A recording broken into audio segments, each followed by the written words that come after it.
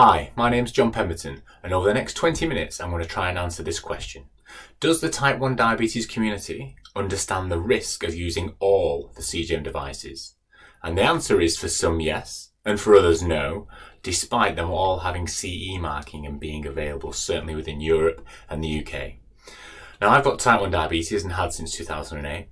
And I help look after about 300 children with type 1 diabetes, so this is really important to me, and I think it's also important for everyone to understand no CGM is risk-free, but it's important we're able to understand the risk and make appropriate decisions when we're deciding what we want, and also how to use it. So let's take this go.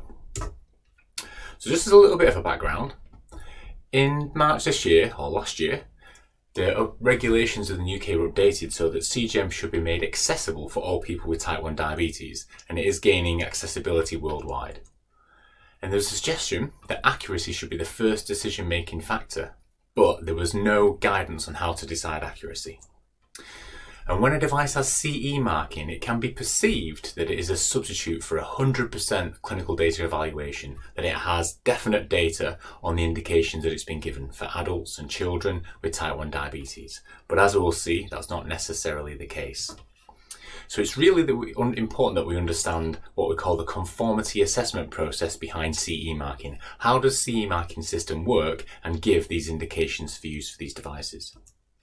So I spent about the last year of my life trying to understand this, the regulation and also accuracy, some help by some fantastic co-authors. We put together a paper, and what I'm going to do is talk you through the key elements of that to help you understand, do we know the risk?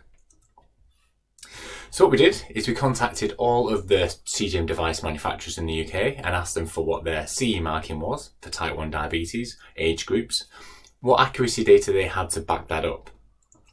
And then essentially what we wanted to do is say, if these devices have CE marking for adults and pediatrics, or adults and children, do they have data to back that up? And then using the American, what we call FDA ICGM criteria, currently the most robust accuracy standards, how do all the devices available stand up to some of those accuracy criteria? And then finally, thinking about if we are to change the regulation because we're not happy about currently not knowing the risk, what are the pros and cons of changing regulations? So what did we find? So this is important to understand, is that when a device or a manufacturer wants to get CE marking, they use the 1993 directive, which essentially they complete an application form called a Declaration of Conformity. And what they have to show in that is that they meet essential requirements for a medical device in Class 2A or Class 2B. And they can do that by providing just a small representative sample of the data that they potentially hold. And also they could, if they can justify to what we call a notified body, a person who checks this, a data from a device of equivalence. If they can justify that their device is similar to another device, then they can use their data to actually prove that it's got clinical data to be used. So once they've completed that, they employ a notified body who then works with them to go through it and see whether they actually meet the essential requirements through meetings and discussions. And interestingly, the manufacturer can actually switch. If they don't like the decision, they could switch to another notified body without necessarily declaring that. Once they've agreed that it meets the essential requirements, you then get a 4-digit approval CE mark, but unfortunately there's no approval document. There's no document that states the clinical data that this device submitted and how it meets, people with type 1 diabetes, adults and children. So people like me and people like you don't have access to what the clinical data is to decide whether we feel it's a low enough risk for us to use. So you can see there's some potential that there may be not quite the clinical data behind some of the devices that are available. So when we take a look at this, we've got on all the products available in the UK market at the moment. They've all got CE marking, and then also we've got where they have American or Australian approval. And on the simplest level, does the publicly available data that was supplied actually match the age range of indications that they're given? So basically, if they're given from 2 years old, do they have data from 2 years old? And you can see from the American and Australian perspective, all the data matches up. However, there are 4 devices available that have indications, age ranges wider than the clinical data provided.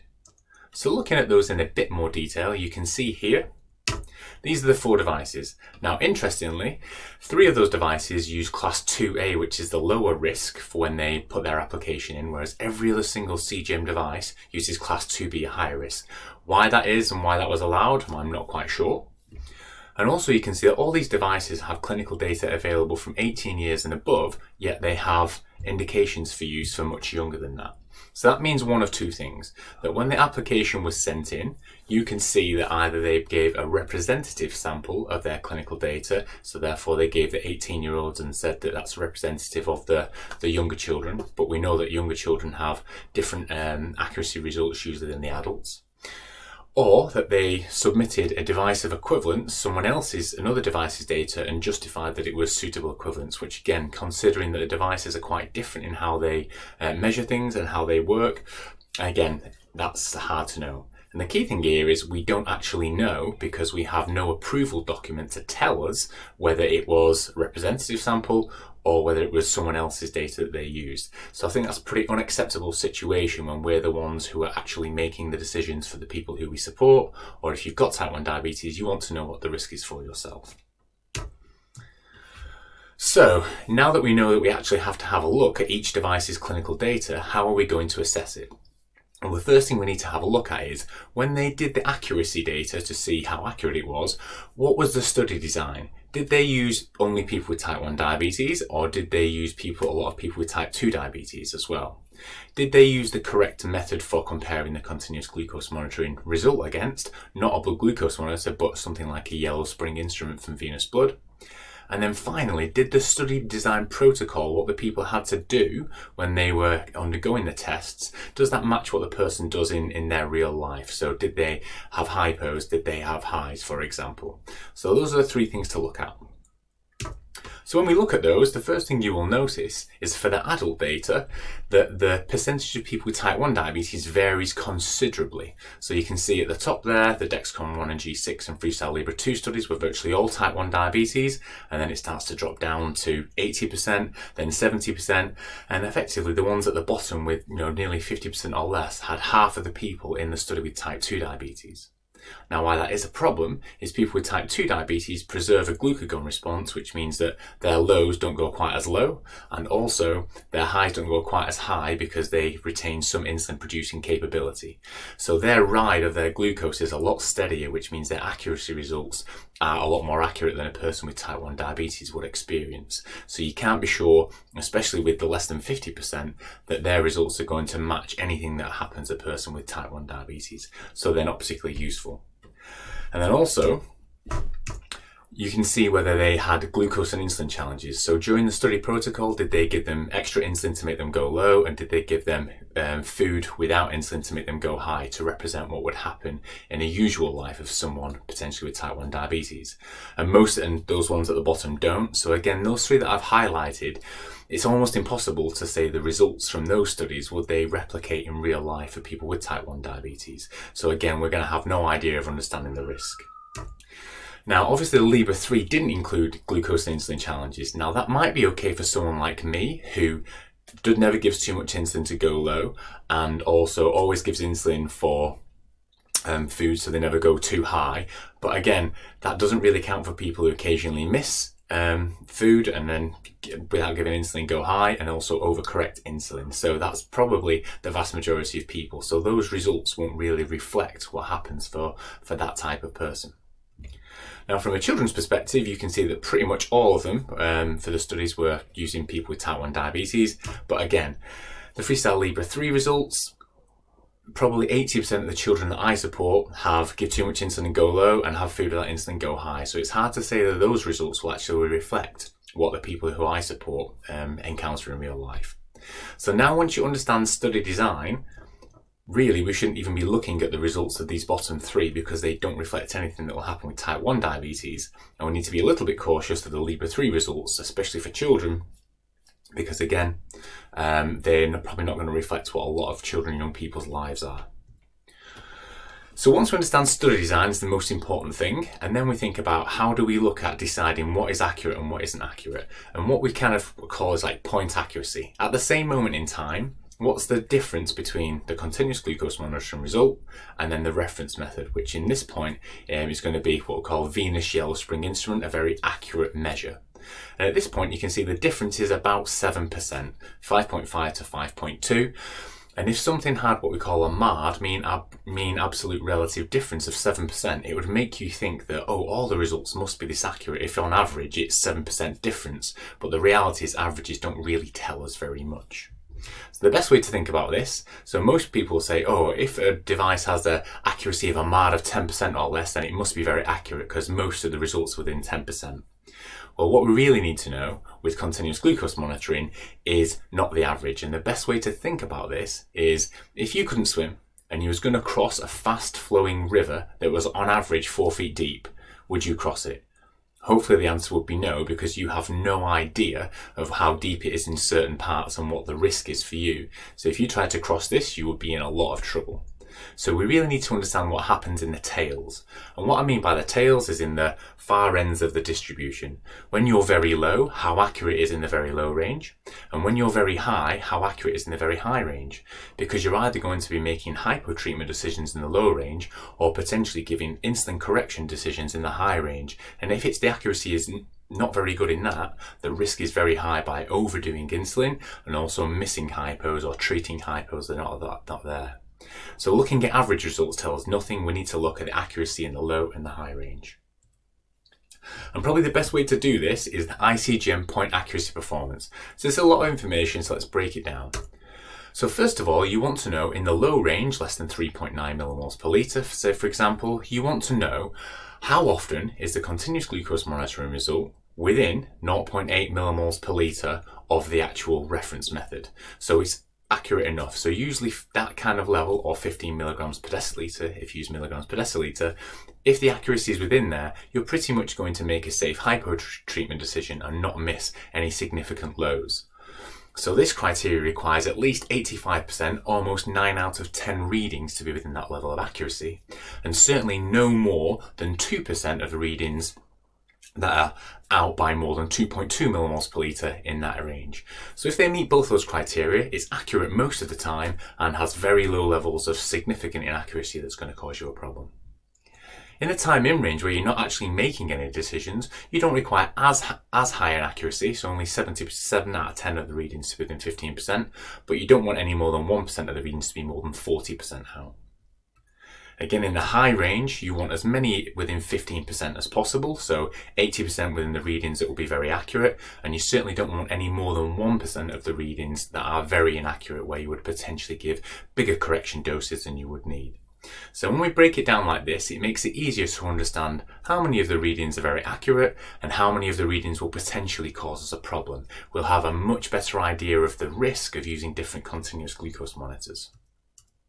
And just to show you why you would use sort of 15 or not 20%, for example, here you can see on the first picture, if the CGM was reading 3.2, then if the glucose reading this point will be 3.9, that would be within 0.8, you would actually pick up the low glucose level.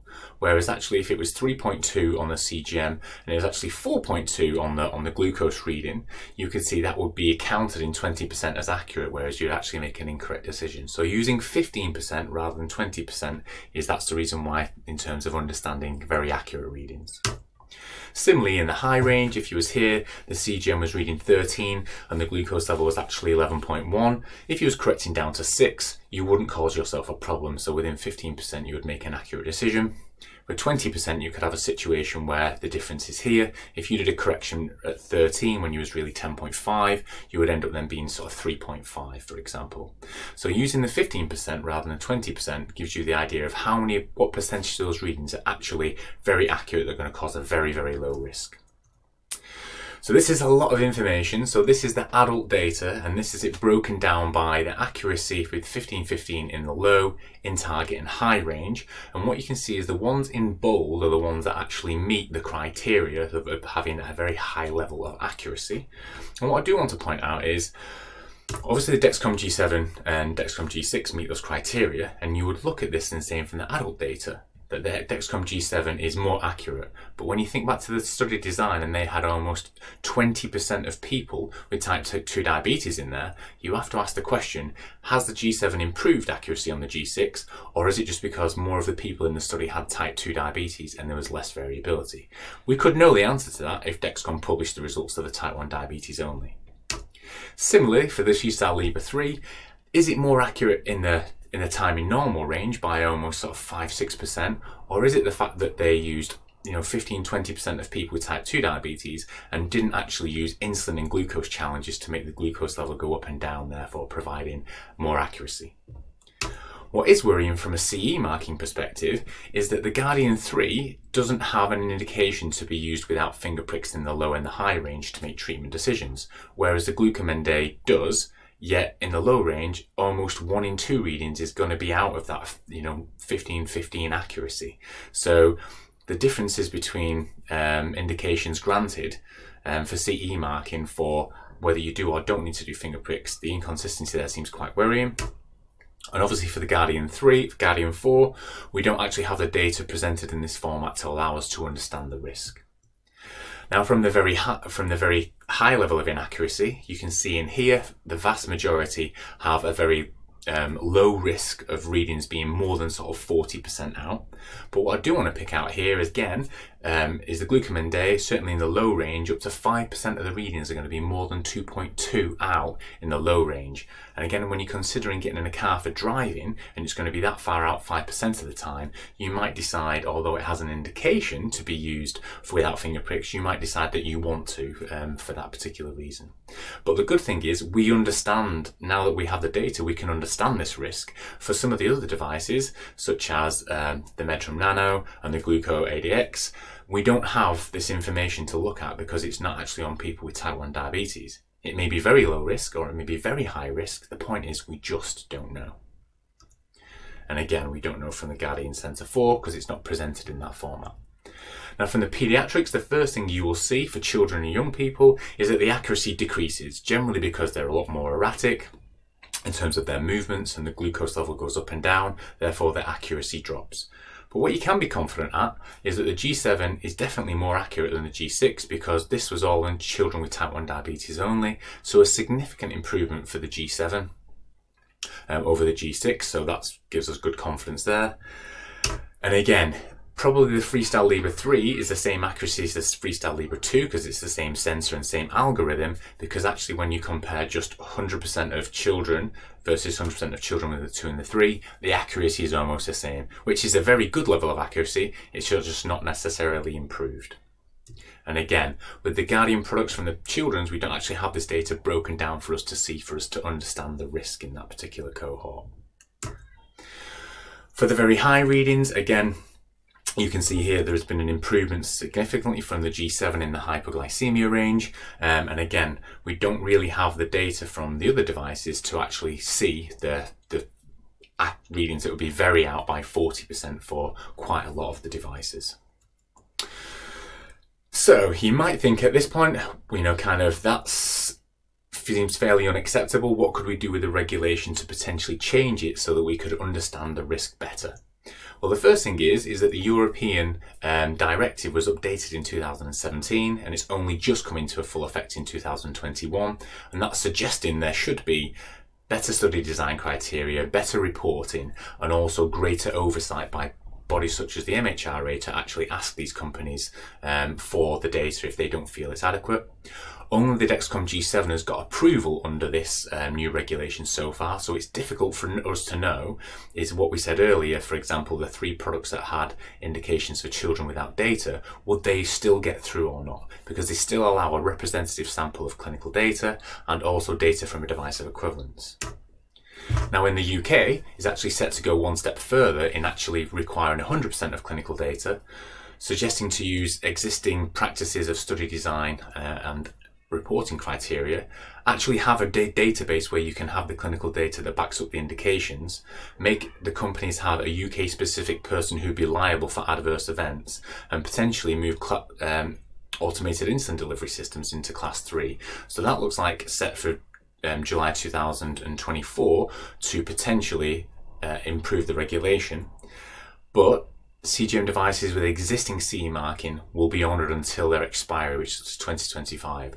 So the devices that we've discussed where we're not sure about the risk are still going to be available for till 2025, and that potentially is an issue that requires addressing.